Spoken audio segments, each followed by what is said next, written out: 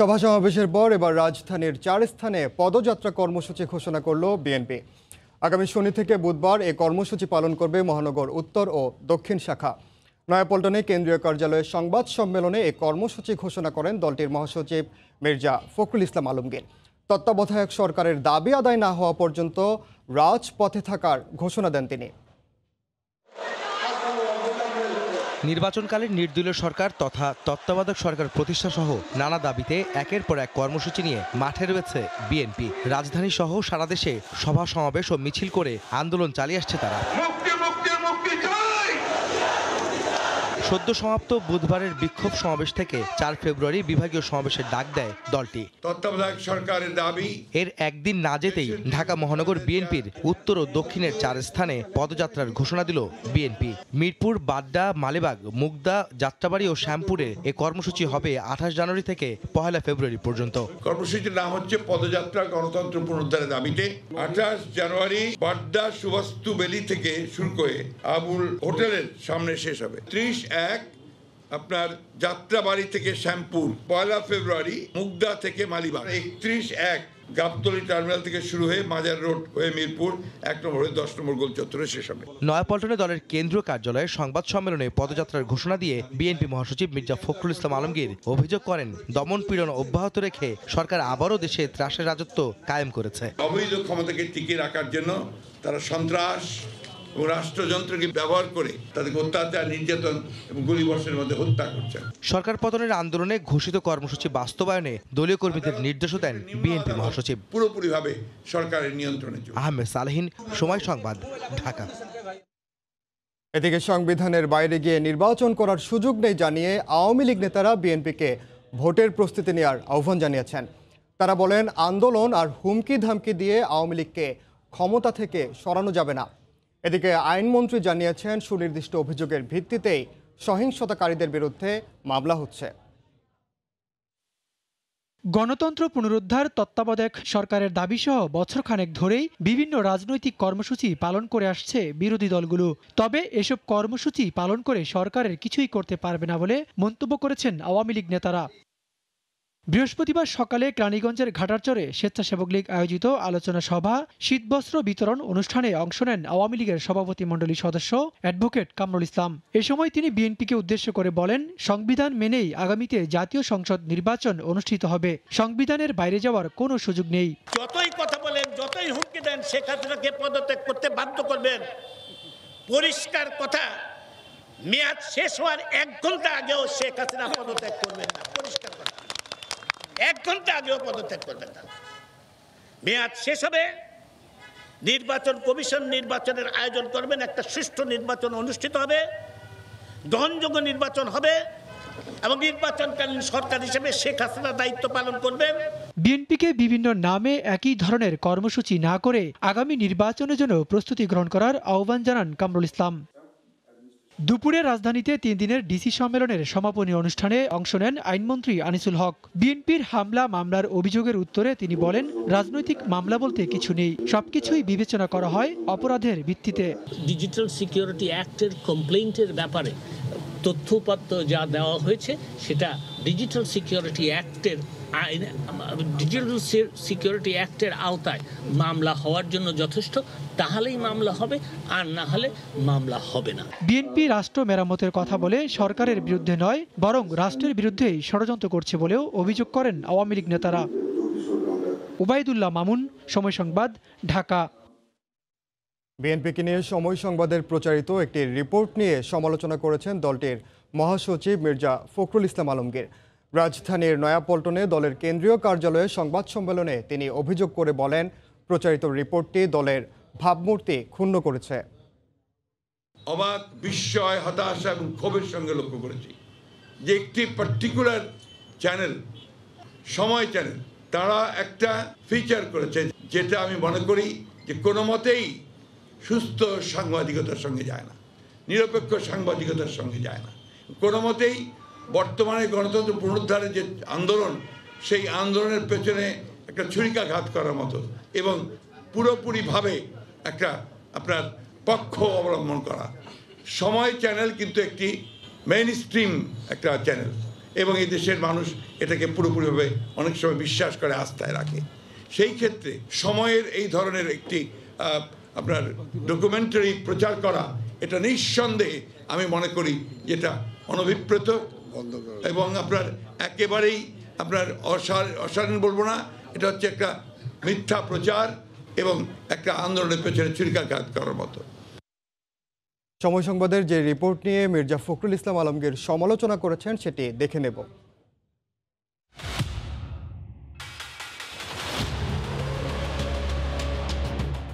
দুর্নীতির মামলায় দণ্ডিত হওয়ার পর সরকারের অনুকম্পায় কারাগারের বাইরে আছেন বিএনপি চেয়ারপারসন তারেক রহমান লন্ডনে পলাতক। সাজাপ্রাপ্ত হওয়ার কারণে তারা নির্বাচনে প্রার্থী হওয়ার অযোগ্য। বেগম জিয়ার পর দলটি গভীর অনিশ্চয়তায় পড়বে বলে মনে করছেন রাজনৈতিক বিশ্লেষকরা। 2018 সালের 8 ফেব্রুয়ারি জিয়া অরফানেজ ট্রাস্ট দুর্নীতি মামলায় সাজা হলে কারা জীবন শুরু হয় খালেদা জিয়ার। পরে জিয়া চ্যারিটেবল ট্রাস্ট দুর্নীতি মামলায়ও তার সাজার রায় হয়। পরে 2020 সালের 25 মার্চ সাময়িক মুক্তি মেলার পর থেকে তিনি গুলশানের বাসাতেই থাকছেন। তার সাজা স্থগিতের বিনিময়ে শর্ত দেয়া হয় যে মুক্ত থাকার সময়ে খালেদা জিয়াকে ঢাকায় নিজের বাসায় থাকবেন এবং তিনি বিদেশে যেতে পারবেন না। বিএনপির শীর্ষ নেতৃত্বের দুজনেই দুর্নীতির দায়ে সাজাপ্রাপ্ত। তারা নির্বাচনে অংশ নিতে পারবেন না। বিশ্লেষকরা বলছেন এ কারণে আগামী নির্বাচনের জন্য দলকে প্রস্তুত করতে তাদের কোনো মাথা ব্যথা নেই, বরং সরকার উৎখাতে সহিংসতার পথ বেছে নিয়েছেন। সাংবাদিক অজয় দাশগুপ্ত সংবাদ মাধ্যমকে বলেন, এখানে ষড়যন্ত্র খুবই পরিষ্কার। জোর করে সরকারকে ক্ষমতাচ্যুত করে বিচারিক রায়গুলো নিজেদের অনুকূলে নিতে কিংবা মামলা খারিজ করতে বিচার বিভাগকে পছন্দ মতো সাজিয়ে নেয়াই তাদের উদ্দেশ্য, যাতে তারা নেতৃত্ব চালিয়ে যেতে পারেন। বেগম জিয়া ও তারেক রহমানের বিএনপির নেতৃত্ব চালিয়ে যাওয়া নৈতিকতার চরম লঙ্ঘন বলে মনে করেন টিআইবির নির্বাহী পরিচালক ইফতেখারুজ্জামান। আগামী 10 ডিসেম্বরের পরে খালেদা জিয়ার কথা দেশ চলবে। আদালতের রায়ে সাজাপ্রাপ্তদের রাখা প্রসঙ্গে ইফতেখারুজ্জামান বলেন, বিএনপি দুর্নীতির বিরুদ্ধে কথা বলছে, আবার সাজাপ্রাপ্তদের দিয়ে দল পরিচালনা করছে। এটি সাংঘর্ষিক ও নৈতিক অবক্ষয়ের পরিচয়। এইবার মানুষ জেগে উঠেছে। দুর্নীতির কারণে দলের অভ্যন্তরেও তারেক রহমানের বিরুদ্ধে অসন্তোষ রয়েছে, যে কারণে খালেদা জিয়ার পর দলে তিনি নিজের নেতৃত্ব কতটা শক্তভাবে প্রতিষ্ঠা করতে পারবেন তা নিয়েও সন্দেহ দেখা দিয়েছে। ওমর ইনান, সময় সংবাদ, ঢাকা। বাগেরহাটে পাখির কলতান নিয়ে রিপোর্ট থাকছে সংবাদের পরের অংশে। স্মার্ট বাংলাদেশ গড়তে ভূমিকা রাখবে তরুণরা। দেশে এখন ডিজিটালাইজেশনের সুফল মিলছে। ভিডিও বার্তায় ডিজিটাল মেলার উদ্বোধন করে একথা বলেছেন প্রধানমন্ত্রী শেখ হাসিনা। তিনি জানান 2024 সালের মধ্যে বসবে দ্বিতীয় সাবমেরিন কেবল। এ সময় শিল্প খাতকে অটোমেশনের আওতায় আনতে সব শিল্পাঞ্চলে 5G সেবা নিশ্চিত করা হবে বলেও জানান সরকার প্রধান। চোখে ভিআর চশমা, মুখে উচ্ছ্বাস, হবেই বা না কেন। বঙ্গবন্ধু আন্তর্জাতিক সম্মেলন কেন্দ্র থেকেই ভার্চুয়ালি ধানমন্ডিতে বঙ্গবন্ধু স্মৃতি জাদুঘর ঘুরে দেখছেন দর্শনার্থীরা। কেউ খেলছেন গেমস, রোবটের শারীরিক নানা কলা কৌশল উপভোগ করছেন অনেকে। যে 5G বা পঞ্চম প্রজন্মের নেটওয়ার্ক ঘিরে বিশ্বজুড়ে আলোচনা চলছে, তারই যেন মেলা বসেছে রাজধানীর বঙ্গবন্ধু আন্তর্জাতিক সম্মেলন কেন্দ্রে ডিজিটাল বাংলাদেশ মেলায়। উদ্বোধনী অনুষ্ঠানে স্মার্ট বাংলাদেশ কেমন হবে তার রূপরেখা তুলে ধরেন সরকারের দুজন মন্ত্রী। স্মার্ট বাংলাদেশ আসলে জ্ঞানভিত্তিক অর্থনীতি ও উদ্ভাবনী জাতি গঠনেরই রূপকল্প। ডিজিটাল বাংলাদেশ বিনির্মাণে বাস্তবায়িত উদ্যোগগুলোর সম্প্রসারণ এবং নতুন নতুন উদ্যোগ বাস্তবায়নের মাধ্যমেই এই লক্ষ্য অর্জন করতে চায় সরকার। 2041-এর মধ্যে স্মার্ট বাংলাদেশ গড়ে তুলব।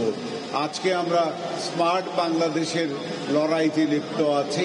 অনুষ্ঠানে প্রধানমন্ত্রী শেখ হাসিনা ভিডিও বার্তায় বলেন, স্মার্ট বাংলাদেশ গড়তে নেতৃত্ব দেবে তরুণ প্রজন্ম।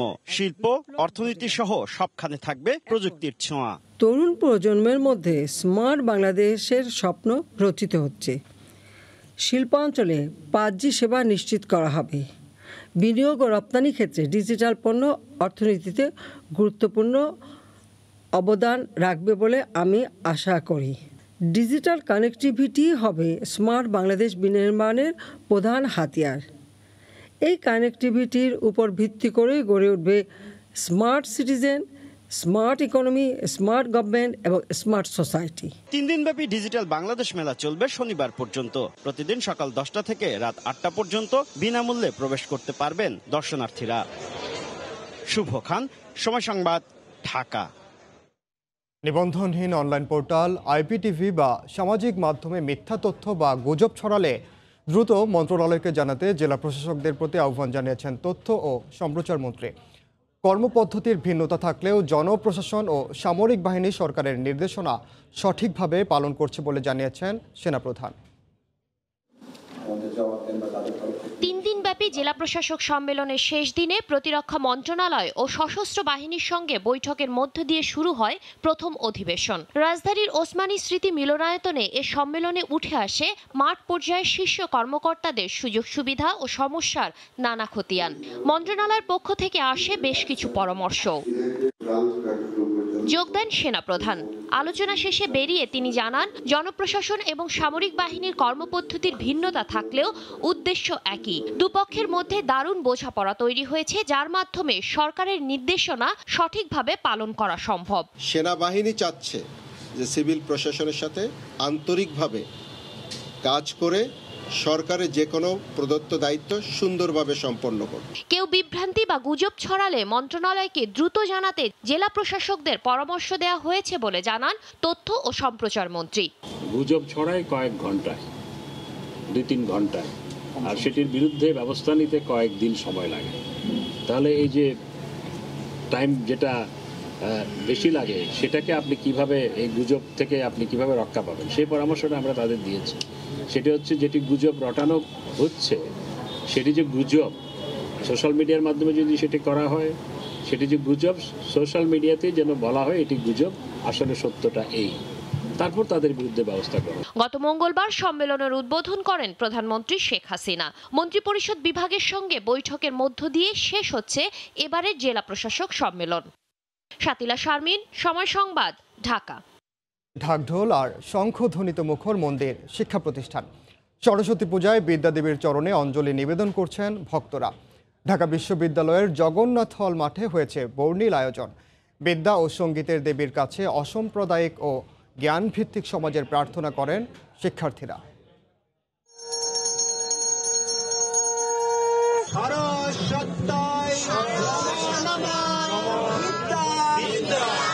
ঢাক ঢোল আর শঙ্খধ্বনিতে মুখর মন্দির শিক্ষা প্রতিষ্ঠান। মহামারীর জড়া কাটিয়ে 2 বছর পর ঘটা করে বিদ্যাদেবী সরস্বতীর আরাধনায় ভক্তরা।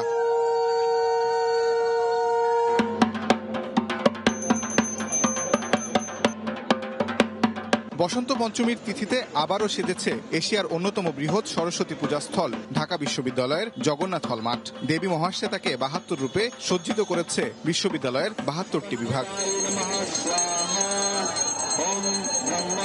ঘণ্টির আওয়াজ আর পুরোহিতের মন্ত্রপাঠের মাধ্যমে সকালে শুরু হয় পূজার আনুষ্ঠানিকতা। গড়ায় পুষ্পাঞ্জলি পর্যন্ত দুহাত জুড়ে আলোকিত মানুষ হওয়ার প্রার্থনায় বিদ্যার্থীরা। এবার 72টা ডিপার্টমেন্টের পূজা হচ্ছে, তো এটা খুবই আনন্দের বিষয়। 2 বছর পরে যেহেতু পূজাটা হচ্ছে, তো আমাদের সবার মধ্যে আসলে এক্সাইটমেন্টটা বেশি। সিনিয়র জুনিয়র এর মাধ্যমে একটা ভ্রাতৃত্ব, মানে আমাদের মধ্যে একটা ভালো আন্ডারস্ট্যান্ডিং ক্রিয়েট হচ্ছে। পূজার বিশেষত্ব হাতে খড়ির রীতি, যার মাধ্যমে শিক্ষাঙ্গনে প্রবেশ করে শিশুরা। অভিভাবকদের চাওয়া, বিদ্যা বুদ্ধিতে আগামী দিনে জগৎ উজ্জ্বল করবে আজকের শিশুরা। বিদ্যা বুদ্ধি দিয়ে যেন বড় হয়ে কিছু হতে পারি, সর্ববিদ্যায় সে পারদর্শী হোক, মানুষের কল্যাণে কাজ করুক। বাবুর আজকে হাতে খড়ি দিব, যাতে ভবিষ্যতে আরো মানবিক মানুষ হতে পারে। হাতে খড়ির মাধ্যমে হচ্ছে ও শিক্ষা জীবনে পদার্পণ করলো। মণ্ডপ প্রাঙ্গণ যেন এক টুকরো অসাম্প্রদায়িক বাংলাদেশ।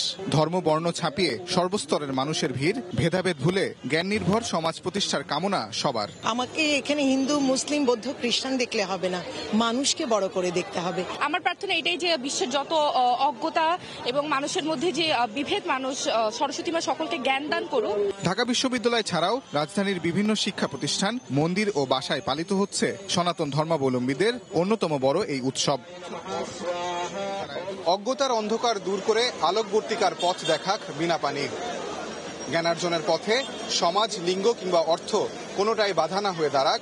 সরস্বতী পূজার দিনে এমনটাই প্রার্থনা সর্বস্তরের মানুষের। ঢাকা বিশ্ববিদ্যালয়ের জগন্নাথ হল মাঠ থেকে তাজওয়ার মাহমিদ, সময় সংবাদ, ঢাকা। রমজানের আগেই খুচরা বাজারে বাড়ল চিনির দাম। কেজিতে 5 টাকা বেড়ে খোলা চিনি 107 এবং প্যাকেটজাত 112 টাকা করার সিদ্ধান্ত নিয়েছে আমদানি ও প্রস্তুতকারক প্রতিষ্ঠানগুলো। 1 ফেব্রুয়ারি থেকে কার্যকর হবে নতুন দর। ডলারের বিনিময় হার ও বিশ্ববাজারে দাম বাড়ায় কারণ বলে দাবি ব্যবসায়ীদের। এখনো নিত্যপণ্যের বাজারে কাটেনি গত সেপ্টেম্বর থেকে চলা চিনির সংকট। চাহিদা যোগানের হিসাব মেলাতে গত 17 নভেম্বরে 1 লাফে এই নিত্যপণ্যের দাম বাড়ানো হয় 13 টাকা পর্যন্ত। এরপরও স্বাভাবিক হয়নি বাজার। এর মধ্যে আবারও চিনি কিনতে ভোক্তার কাঁধে চাপানো হলো বাড়তি ব্যয়ের বোঝা। এবার কেজিতে 5 টাকা পর্যন্ত চিনির দাম বাড়ানোর সিদ্ধান্ত নিয়েছে সরকার ও ব্যবসায়ীরা। এতে 1 কেজির খোলা চিনির দাম পড়বে 108 আর প্যাকেট চিনি কিনতে হবে 112 টাকায়। বাজারে নতুন দাম কার্যকর হবে আগামী বুধবার থেকে। দাম বাড়ানোর কারণ হিসেবে গ্যাস বিদ্যুতের সংকটে মিলগুলোর উৎপাদন ব্যয় বৃদ্ধিকে সামনে এনেছেন ব্যবসায়ীরা।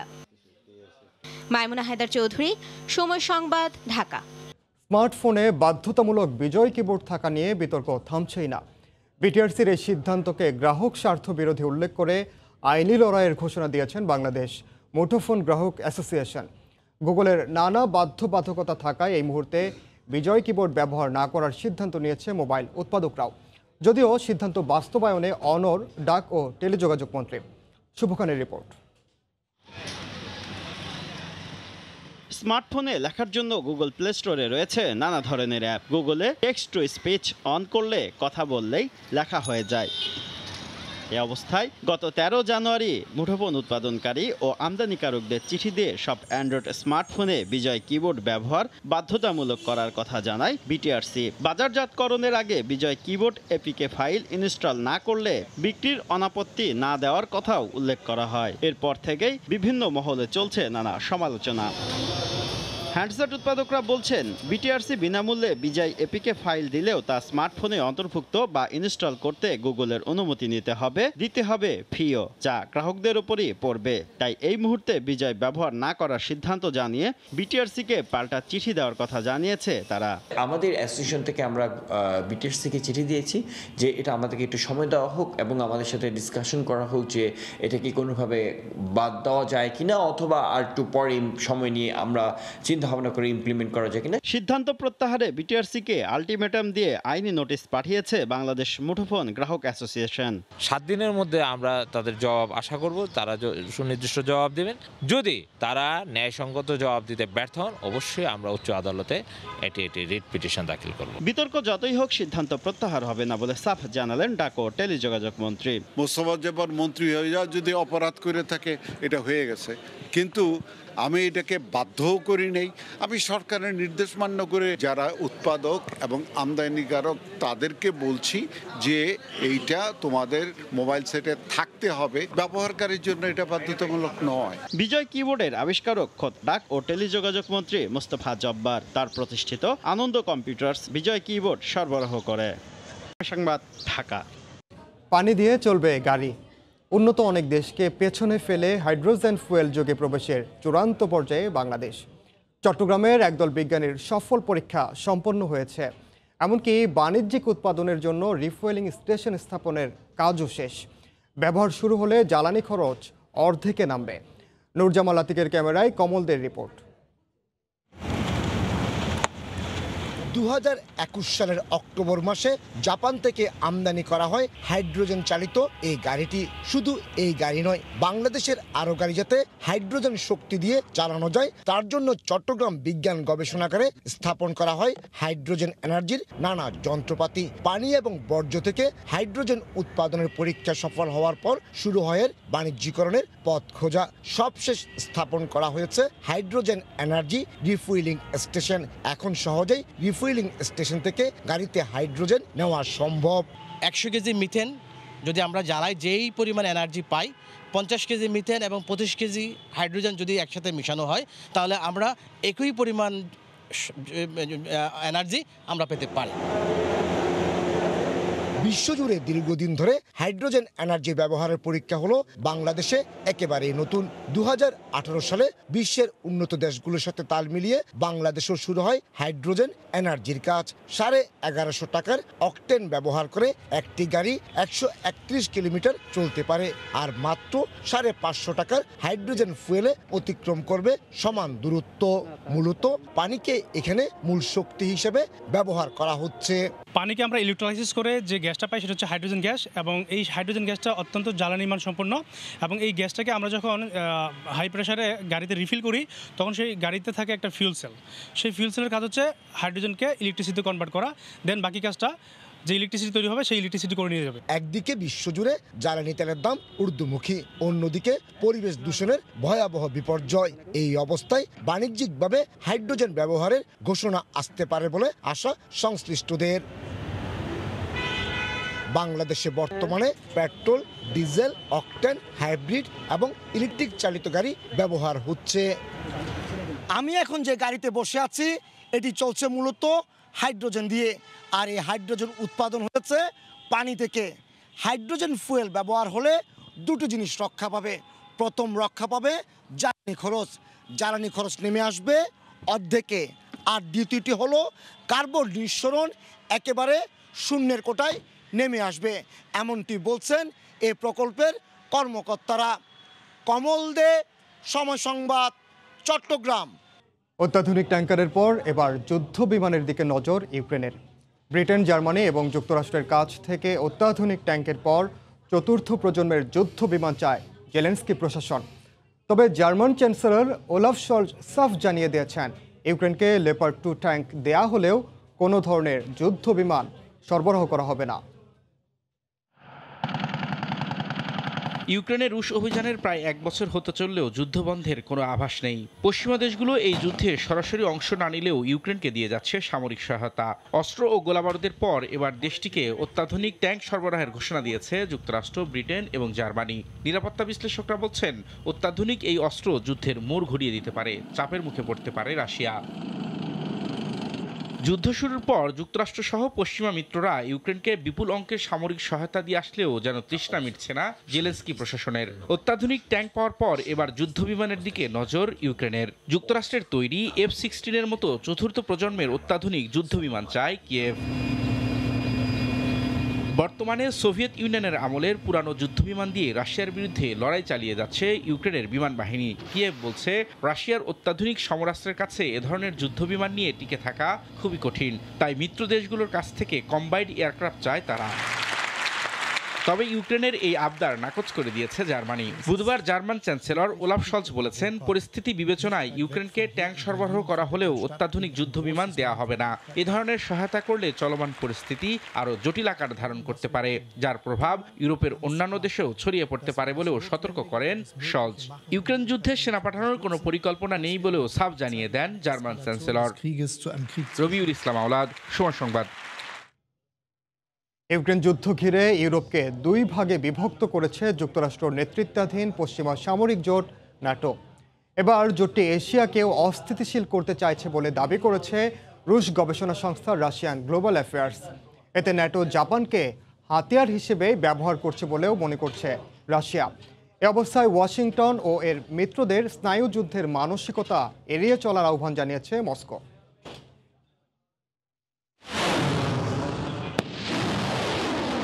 ইউক্রেন যুদ্ধকে কেন্দ্র করে যুক্তরাষ্ট্র নেতৃত্বাধীন পশ্চিমা সামরিক জোট ন্যাটো শুধু উভয় সংকটে ফেলে দেয়াই নয়, ইউরোপের দেশগুলোর মধ্যে রীতিমতো ভাঙন সৃষ্টি করেছে বলে গুরুতর অভিযোগ তুলেছে রাশিয়া। এমনকি জোটটি এখন এশিয়ার দেশগুলোর মধ্যেও বিভাজন সৃষ্টির পায়তারা করছে বলেও অভিযোগ রুশ গবেষণা সংস্থা রাশিয়ান গ্লোবাল অ্যাফেয়ার্সের।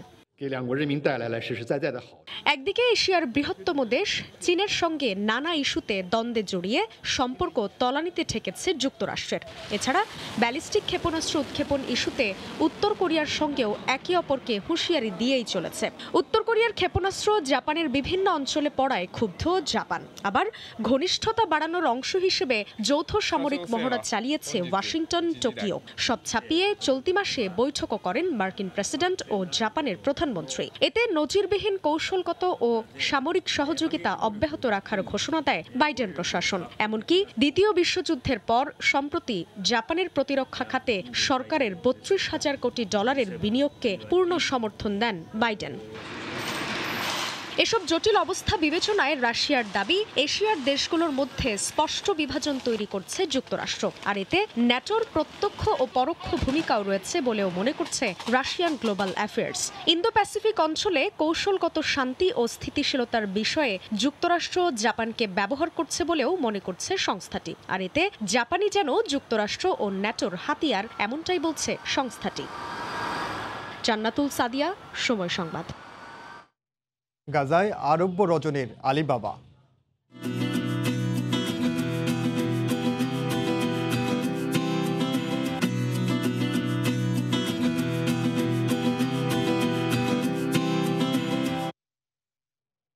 আফগানিস্তানের দাতা সংস্থার নারী কর্মীদের শর্ত সাপেক্ষে বাইরে কাজ করার অনুমতি দেওয়ার কথা জানিয়েছে তালেবান। সম্প্রতি জাতিসংঘের কর্মকর্তাদের সঙ্গে সাক্ষাতে এ কথা বলেছেন তালেবান মুখপাত্র। তবে অন্য নারীদের বিধিনিষেধ থাকছে আগের মতোই। 2021 সালে আফগানিস্তানের ক্ষমতা দখলে নেয় তালেবান। ক্ষমতা আসার আগে নারীদের অধিকার নিশ্চিত সহ নানা প্রতিশ্রুতি দিলেও তার কোনোটাই রাখেনি তারা। ক্ষমতা আসার পর থেকেই নারীদের ওপর একের পর এক বিধিনিষেধ আরোপ করে তালেবান। প্রথমে মাধ্যমিক, উচ্চ মাধ্যমিক ও বিশ্ববিদ্যালয়ে নারীদের পড়াশোনা বন্ধ করে দেয় তালেবান। এমনকি পার্ক ও জিমে যাওয়ার উপরও আরোপ করে নিষেধাজ্ঞা। পোশাকের বিষয়ে আরোপ করা হয় আরো কঠোর বিধিনিষেধ। গত ডিসেম্বরে বিভিন্ন এনজিওতেও নারী কর্মীদের নিষিদ্ধ ঘোষণা করা হয়। নারী শিক্ষা ও কাজের অধিকার কেড়ে নেওয়ার বিষয়ে উদ্বেগ জানায় জাতিসংঘ। তীব্র সমালোচনার পাশাপাশি নিন্দাও জানায় বিশ্বের বিভিন্ন দেশ। তবে এত কিছুর পরেও নিজেদের সিদ্ধান্ত থেকে এক চুলো নড়েনি তারা। তবে এবার বেসরকারি সংস্থায় যুক্ত নারীদের বাইরে কাজ করতে অনুমতি দেওয়া হবে বলে জানিয়েছে তালেবান। সম্প্রতি তালেবানের সঙ্গে বৈঠকের পর বিবিসিকে দেয়া এক সাক্ষাৎকারে জাতিসংঘের এক কর্মকর্তা জানান, অনুমতি দেওয়া হলেও সেক্ষেত্রে থাকবে কিছু বিধিনিষেধ। এ বিষয়ে বিস্তারিত জানায়নি তালেবান। আফরিন মৌ, সময় সংবাদ। তীব্র তুষারপাতে বিপর্যস্ত যুক্তরাষ্ট্রের মিশিগান অঙ্গরাজ্য। ডেট্রয়েট শহরে বরফ জমেছে 6 থেকে 10 ইঞ্চি। বন্ধ করে দেওয়া হয়েছে প্রাথমিক স্কুল। অফিস আদালতের বেশিরভাগ কাজই হচ্ছে অনলাইনে। এতে চরম বিপাকে পড়েছেন প্রবাসী বাংলাদেশি সহ স্থানীয়রা। মিশিগান থেকে রাশেদ লিমনের রিপোর্ট। চারিদিকে যেন শুনশান নীরবতা। ভর দুপুরে ভুতুরে পরিবেশ মিশিগানের ডেট্রয়েট। রাজপথে একটি গাড়ি দেখতে অপেক্ষা করতে হয় 10 থেকে 20 মিনিট পর্যন্ত। সকাল থেকেই শুরু হয় তুষারপাত। এই মৌসুমে আগেও কয়েক দফা তুষারপাত হলেও স্থানীয় সময় বুধবার সকাল থেকে যে বিরামহীন চলছে তুষার ঝরা, তাতে দুপুর নাগাদ কয়েক ইঞ্চি বরফ জমেছে নগর জুড়ে। মৌসুমের সর্বোচ্চ 6 থেকে 8 ইঞ্চি বরফ পড়ে নগরের পথে পথে। বেলা গড়িয়ে সন্ধ্যা, তাপমাত্রা নেমেছে শূন্যের নিচে। তার উপর বাতাস, সব মিলিয়ে যেন খড়গ নেমে এসেছে এখানকার নগর জীবনে। স্নো বেশি যখন পড়ে তখনও গাড়িটাই বাইর হইতে হয়, কারণ এখানে বাস এবং ট্রেন সিস্টেম নাই। রাস্তাগুলো অনেক পিচ্ছিল হয়ে যায়, গাড়ি বার করা যায় না, অনেক অসুবিধা হয়। ঠান্ডার জন্য যাওয়া আসা একটু অসুবিধা, বাট যারা city is used to this. এরই মধ্যে বন্ধ করে দেয়া হয়েছে প্রাথমিক পর্যায়ের সব শিক্ষা প্রতিষ্ঠান। যখন 5-6 ইঞ্চি হয়ে যায় তখন অনেকে স্কুল বন্ধ থাকে, স্কুল অফিসে বলে বাসা থেকে কাজ করো। বরফের এমন সাদা চাদরে ঢাকা পড়েছে মিশিগানের ডেট্রয়েট। তাই তো খুব বেশি প্রয়োজন ছাড়া বাড়ির বাইরে বের হচ্ছেন না এখানকার বাসিন্দারা। তবে সবচেয়ে বেশি যে বিষয়টি নজর কাড়বে সেটি হচ্ছে রাজপথকে সচল রাখতে 24 ঘন্টায় কাজ করে যাচ্ছে এখানকার নগর কর্তৃপক্ষ। নগর কর্তৃপক্ষ বলছেন এ ধরনের পরিস্থিতি মোকাবেলায় তারা সবসময় প্রস্তুত থাকেন। We have our plow trucks, we have our staff that's working. Right now I got 50 plow trucks out there and they're plowing the roads. They drop the salt. So we sit on a salt mine, but we have tons of salt. এই অঞ্চলে প্রতি শীত মৌসুমে বেশ কয়েকবার তুষারপাত হয়ে থাকে, যেখানে 5 থেকে -20 ডিগ্রি পর্যন্ত তাপমাত্রা নেমে যায়।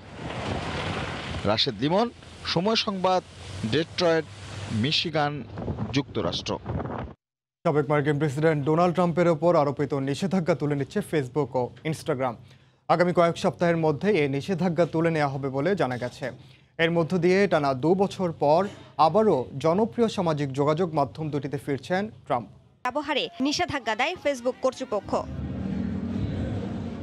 অবশেষে সেই নিষেধাজ্ঞার বেড়াজাল থেকে মুক্তি পেতে যাচ্ছেন ডোনাল্ড ট্রাম্প। বিবিসি জানায় আগামী কয়েক সপ্তাহের মধ্যেই ট্রাম্পের ওপর আরোপিত নিষেধাজ্ঞা তুলে নেওয়া হবে। এর মাধ্যমে টানা 2 বছর নিষেধাজ্ঞার কবলে থাকার পর আবারও বিশ্বের সবচেয়ে জনপ্রিয় সামাজিক মাধ্যম দুটিতে ফিরতে যাচ্ছেন ট্রাম্প। মেটার গ্লোবাল অ্যাফেয়ার্সের প্রেসিডেন্ট নিক ক্লেগ এক বিবৃতিতে জানান, তথ্য উপাত্ত বিশ্লেষণ করে দেখা গেছে ট্রাম্পের ফেসবুক অ্যাকাউন্টের মাধ্যমে এখন আর সাধারণ মানুষের জন্য কোনো ধরনের ঝুঁকি তৈরির সম্ভাবনা নেই। তবে সাবেক মার্কিন প্রেসিডেন্ট যদি আবারও নিয়ম ভঙ্গ করেন তাহলে আরও বড় শাস্তির মুখে পড়বেন বলে ওই বিবৃতিতে সতর্ক করা হয়।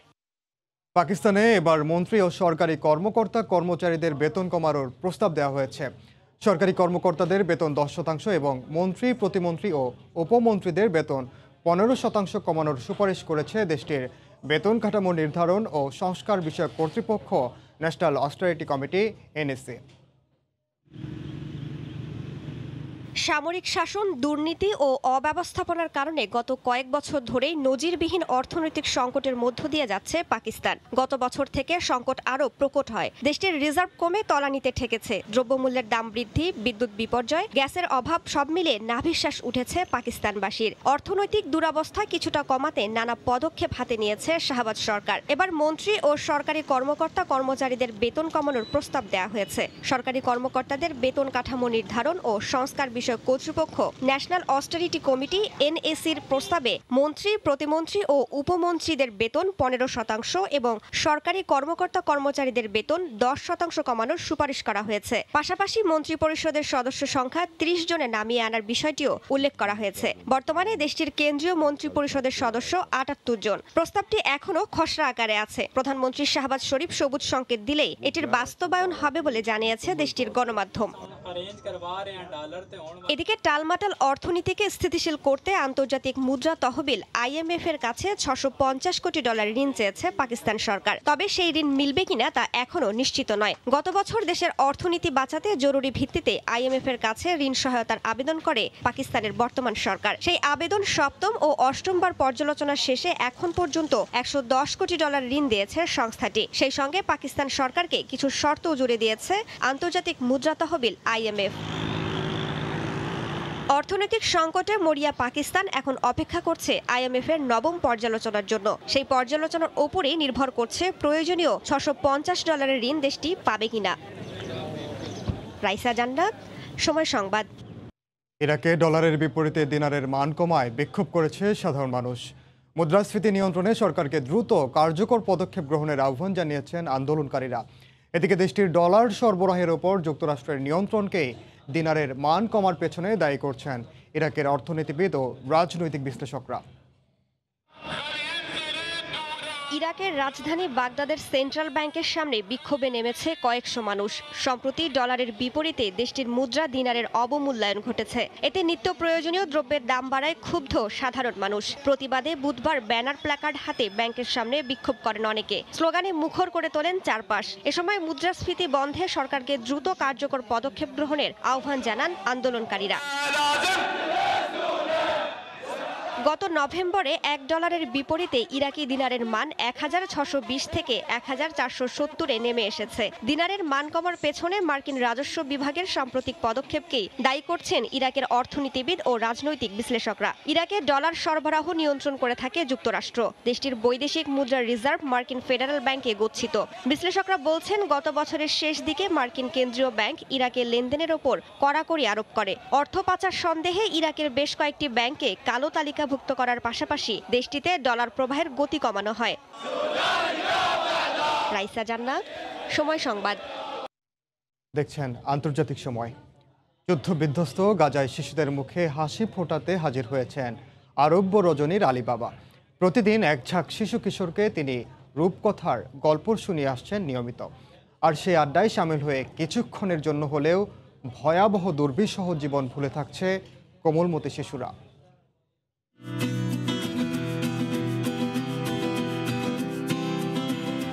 সকাল হতেই রঙিন পোশাক আর হাতে বই নিয়ে বেরিয়ে পড়েন আল আমুদি। গাজার অলিগলি ঘুরে আসেন তার প্রতিদিনকার ঠিকানা রাফায়। ততক্ষণে সেখানে হাজির এক ঝাঁক শিশু কিশোর। উদ্দেশ্য আলীবাবার কাছে রূপকথার গল্প শোনা।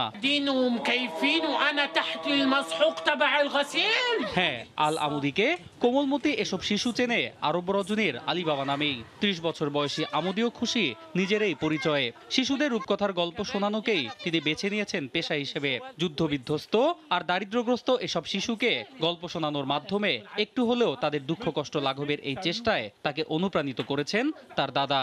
মূলত ছোটবেলা দাদার কাছে গল্প শুনেই শিশুদের গল্প শোনানোর এই কাজে উদ্যোগী হন গাজার আলী বাবা নামে পরিচিত আল আমুদি।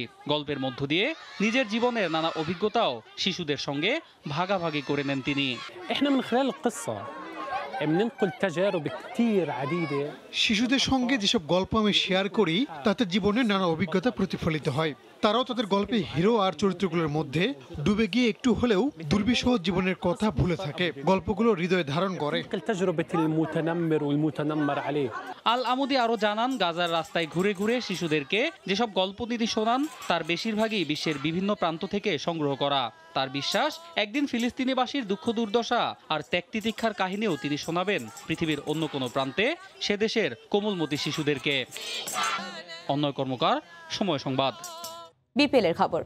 ঢাকা চট্টগ্রাম ঢাকা ঘুরে বাংলাদেশ প্রিমিয়ার লিগ ক্রিকেট এখন 4 রাজ্য সিলেটে। আগামীকাল রংপুর রাইডার্সের বিপক্ষে স্বাগতিক সিলেট স্ট্রাইকার্সের ম্যাচ দিয়ে পর্দা উঠবে এ পর্বের। পরে রাতের ম্যাচে চট্টগ্রাম চ্যালেঞ্জার্সের প্রতিপক্ষ সাকিবের ফরচুন বরিশাল। পয়েন্ট টেবিলের শীর্ষে থেকে নিজেদের শহর সিলেটে গিয়েছে স্ট্রাইকাররা। সেখানে রোড শো করে অভ্যর্থনা জানানো হয়েছে মাশরাফি বাহিনীকে। 7 ম্যাচের 6টিতে জিতে প্লে অফ প্রায় নিশ্চিত হয়ে গেছে তাদের। অন্যদিকে প্রথম ম্যাচে তাদের প্রতিপক্ষ রংপুর রাইডার্সের শিবিরে রয়েছে মিশ্র প্রতিক্রিয়া। দলে ভারসাম্য থাকলেও ফলাফল ছিল না তার প্রতিফলন। যদিও ঢাকার জয় এবং সোহান ফেরায় বেশ আত্মবিশ্বাসী সোহেল ইসলামের দল। অন্যদিকে নিজেদের হারিয়ে খুঁজছে চট্টগ্রাম চ্যালেঞ্জার্স। 7 ম্যাচে তাদের জয় মাত্র 2টিতে। আর শেষ ম্যাচ হারলেও ফরচুন বরিশাল আছে ফর্মের তুঙ্গে। ব্যাটে বলে সাকিবের পারফরমেন্সে সিলেটের পরের জায়গাতে আছেন তারা। চায়ে দেশে 4 দিনে 8টি ম্যাচ উপভোগ করবেন দর্শকরা। এ উপলক্ষে সিলেট স্ট্রাইকার্সের সমর্থকরা এক মনোমুগ্ধকর মোটর বাইক রোড শো করেছে। বিসিবি পরিচালক শফিউল আলম চৌধুরী নাদেল জানান, বিপিএল আয়োজনে পুরোপুরি প্রস্তুত সিলেট আন্তর্জাতিক ক্রিকেট স্টেডিয়াম। ওবা বায়কল আমরা সিলেট আইলাম না ওবা ভাই আকল আমরা সিলেট আইলাম ওবা ভাই অকল আমরা সিলেট আইলাম আমরা সিলেট আইরাম ওবা ভাই আকল আমরা সিলেট আইরাম ওবাকে ওবে ওবা ভাই অকল। সিলেটের আঞ্চলিক ভাষায় সবাই একটা কথাই বলার চেষ্টা করছিলেন, আমরা সিলেট আসছি। আমরা সিলেট আইরাম ওবা ভাই আকল আমরা সিলেট আইরাম। মাশরাফির দল যখন সিলেট পৌঁছালো তাদের রাজসিক অভ্যর্থনা জানালো সিলেট। ক্রিকেটের প্রতি এই অঞ্চলের মানুষের ভালোবাসা সবারই জানা। তবে স্ট্রাইকার্সের সিলেটে আগমন উপলক্ষে সমর্থকরা আয়োজন করে এক বর্ণিল রোড শো। বিমানবন্দর থেকে সিলেট দলের ক্রিকেটারদের বহনকারী বাসের হোটেল পর্যন্ত যাওয়ার পথে পুরোটাই ছিল হাজারো সমর্থকদের দখলে। নবম আসরে এসে আশার আলো দেখাচ্ছে সিলেট। মাশরাফির নেতৃত্বে ফ্রাঞ্চাইজিটি top of the table. Mushfiqur Rahim, Mohammad আমিরদের performance স্ট্রাইকারদের প্রথমবারের মতো বিপিএলে চ্যাম্পিয়ন হবার স্বপ্ন দেখাচ্ছে। 2টি পাতা একটি কুড়ির দেশ 4 দিন মেতে থাকবে 4 ছক্কার হুল্লোড়ে। লাক্কাতুরায় এবার হবে বিপিএলের 8টি ম্যাচ, যার জন্য সম্পন্ন হয়েছে সব ধরনের প্রস্তুতি। প্র্যাকটিস হবে সেটা আমাদের গ্রাউন্ড টুতে।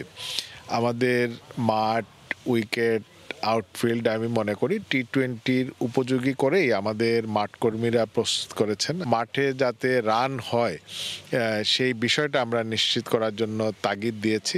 বৃহস্পতিবার থেকে স্টেডিয়াম প্রাঙ্গণে খেলা দেখার টিকিট কিনতে পারবেন দর্শকরা। আর শুক্রবার দুপুরে রংপুর রাইডার্সের মুখোমুখি হবে সিলেট স্ট্রাইকার্স। মেহেদি নাইম, সময় সংবাদ। ইনজুরি নয়, বরং শৃঙ্খলা ভঙ্গের কারণে দল থেকে বাদ দেওয়া হয়েছে অনূর্ধ্ব 19 স্কোয়াড থেকে প্রথমবার বিশ্বকাপ দলের সুযোগ পাওয়া নারী ক্রিকেটার দিলারা আক্তারকে। শৃঙ্খলাজনিত বিষয়ে কঠোর অবস্থানে বিসিবি। তার পরিবর্তে সুযোগ পাওয়া ফারজানা হক পিঙ্কি ভালো করবেন বলে প্রত্যাশা রেখেছেন বিসিবির নারী উইংয়ের চেয়ারম্যান শফিউল আলম চৌধুরী নাদেল। চলমান অনূর্ধ্ব 19 বিশ্বকাপে দারুণ পারফরমেন্সে নজর কেড়েছেন। তার প্রতিদানও মিলেছিল। অনূর্ধ্ব 19 স্কোয়াড থেকে সরাসরি বিশ্বকাপ দলে সুযোগ পেয়ে চমক দেখিয়েছিলেন তরুণ ব্যাটার দিলারা আক্তার। তবে শেষ পর্যন্ত স্বপ্নিল বিশ্বকাপে খেলা হচ্ছে না তার। শুরুতে ইনজুরির কারণে বিশ্বকাপ দল ঘোষণার পর বাদ দেয়া হয় দিলারাকে। তবে পরবর্তীতে জানা গেছে ভিন্ন বিষয়। এই ব্যাটারকে বাদ দেওয়ার পেছনে রয়েছে শৃঙ্খলাজনিত কারণ। দক্ষিণ আফ্রিকায় চলমান অনূর্ধ্ব 19 বিশ্বকাপে খেলছেন তিনি। সেখানে বেশ কয়েকটি অপ্রীতিকর ঘটনা ঘটিয়েছেন, যার জন্য শেষ পর্যন্ত তাকে সিনিয়র বিশ্বকাপ দলে রাখা হয়নি। অনূর্ধ্ব 19 বিশ্বকাপ চলমান থাকায় দিলারাকে বাদ দেওয়ার কারণ হিসেবে বলা হয়েছিল ইনজুরি। টুর্নামেন্টের মাঝে নতুন করে কোনো সমস্যা তৈরি করতে চায়নি বোর্ড। তবে শৃঙ্খলার বিষয়ে কঠোর অবস্থানে বিসিবি। শৃঙ্খলা এমন একটা জিনিস জীবনের প্রত্যেকটা ক্ষেত্রেই সেটা গুরুত্বপূর্ণ ভূমিকা রাখে এবং আমরা মনে করি খেলাধুলায় ডিসিপ্লিনের বিষয়টা অত্যন্ত কঠোরতা অবলম্বন করা, সেটা দেশের স্বার্থে, খেলোয়াড়ের স্বার্থে এবং খেলার স্বার্থে সেটা করতে হয়। সেটা যখন যেখানে প্রয়োজন হবে সেটা আমরা করব। আমাদের দলে যে একটি পরিবর্তন এসেছে আসলে টিমের স্বার্থে, দলের স্বার্থে অনেক সময়ই সিদ্ধান্ত নিতে হয় বা পরিবর্তন করতে হয়। তো আমরা আমাদের যে নতুন খেলোয়াড় নিয়ে যাচ্ছি, আমি আশা করি আমাদের টিমটা আরও শক্তিশালী হবে। অনূর্ধ্ব 19 বিশ্বকাপ শেষ হলে দল দেশে ফিরলে শৃঙ্খলার বিষয়গুলো নিয়ে ক্রিকেটারদের সঙ্গে আলোচনা হবে বলেও জানান তিনি। তারেক হাসান শিমুল, সময় সংবাদ, ঢাকা।